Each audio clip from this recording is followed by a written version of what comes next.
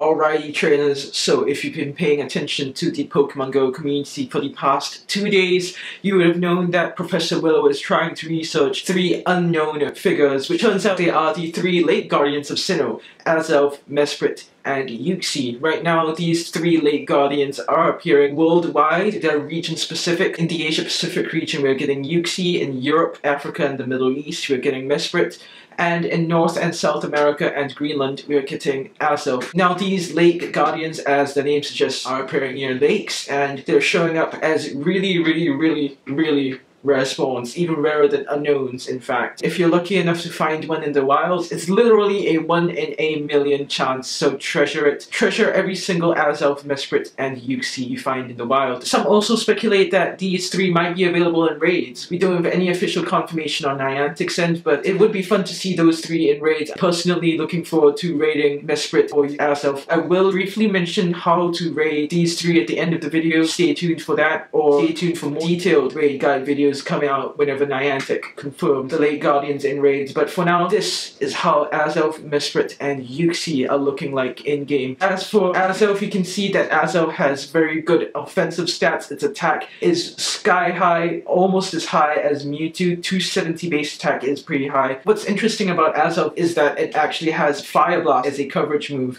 which is pretty important because Psychic, Steel and Dark are the 3 types that resist Psychic type attacks. In fact, Dark types are immune to Psychic types, and more prominently, one of the Steel types that threatens Azelf is actually Sinnoh. Sinnoh being a bug type, do super effective stabs against Azelf here, so definitely Fire Blast would be a good coverage move to check Sinnoh and catch it off guard. As for Mesprit though, Mesprit is looking pretty bulky here. It is pretty balanced. Both its attack and defense stats are base 212, so definitely a pretty balanced Pokemon overall. The coverage move it gets here is Blizzard, useful for checking Dragonite, useful for checking Salamence, useful for checking Rayquaza if you see Rayquaza in raids. If you don't have a Mewtwo with Ice Beam, definitely Mesprit with Blizzard can work kind of as a substitute. More details on that later. Uxie, as you can see, gets Thunder as its coverage move. Uxie is the more tanky one with its 270 base defense, good for dealing damage in the long run. Unfortunately though, its attack and HP stats are not that high, not great for backing up that huge defense stat.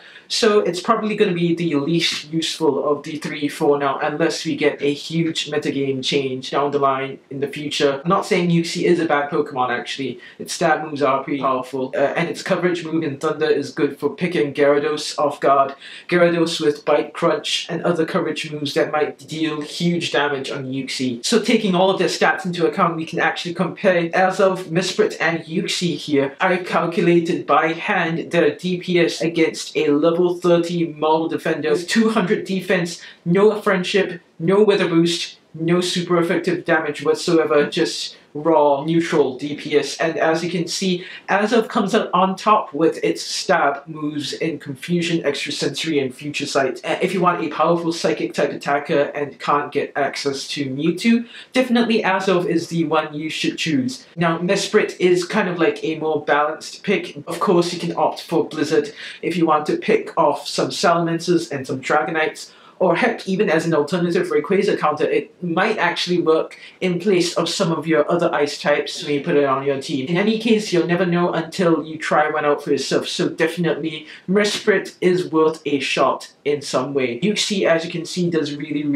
low DPS. I highly suggest you go for some other Psychic or Electric types if you want to deal better DPS, but since Uxie is the more tanky one, it would most likely to be able to deal more damage in the long run, so it would have the greatest TDO. However, TDO is kind of tedious to calculate by hand, so I'm not listing the TDO ratings for the 3 of them. Now, just for some comparison here, I put the DPS values for Mewtwo's moves here, and as you can see, Mewtwo does function pretty similarly DPS-wise when compared to Azelf. It's got pretty comparable DPS, especially with Confusion Psychic, and is a slightly better version of Azelf. Of course, Azelf can be your Mewtwo substitute if you don't have access to a Mewtwo yet. Azelf is a pretty important piece, so you might want to actually hold on to Azelf if you find a good IV one, or just an Azelf with the desirable moveset. Like I've mentioned earlier, one interesting thing about these three late Guardians are its vast coverage moves, and I just want to pitch these coverage moves against each other here. Well, technically against Mewtwo's own coverage moves. Mewtwo does have similar coverage moves to the three late Guardians, and I just want to see how the late Guardians and Mewtwo compare against each other. So for Azelf, I've pitched both Azelf and Mewtwo against a level 30 Scizor with perfect IVs in all stats and Fury Cutter X Scissor for its moves.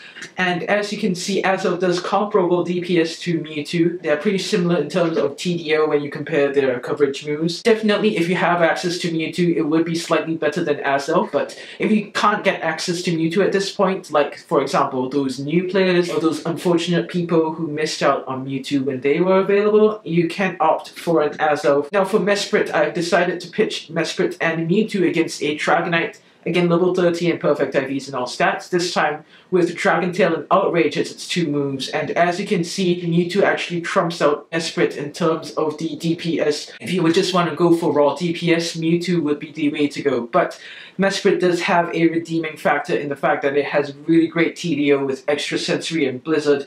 So if you want some more bulk and tankiness behind your team, definitely a Mesprit with Extra Sensory and Blizzard would be your go-to. Last but not least, Uxie. I decided to pitch it up against a Gyarados with level 30, perfect IVs, Bite and Hydro Pump for its moves. And as you can see, Uxie is not good at all. It loses to Mewtwo both in the DPS and the TDO department. So Uxie is pretty lame in that respect. Now, until Niantic gives the official confirmation, we will not be able to tell if these three late Guardians are only exclusive to wild spawns, or if they will be available in raids sometime in the future. But basically, all these late Guardians are psychic types, so you want to use Ghost, Bug, and Dark types against these late Guardians. You want to bring your Tyranitars with Bite and Crunch, your Gengars with Lick and Shadow Ball, or Shadow Claw, Shadow Ball. Hex Shadow Ball actually works fine if you don't have a Gengar with those two legacy movesets. Giratina Origin is also a new ghost type attacker added to the metagame. So if you have a Giratina Origin with Shadow Claw, Shadow Ball, that would be a perfect stand-in for Gengar. Also, if you can afford it, Weavile is a really useful pick, but unfortunately it is a bit of a glass cannon, so be wary when sending it in, especially on Azelf with Fire Blast. As for the bug type counters, you can choose to send in a Scizor or Pinsir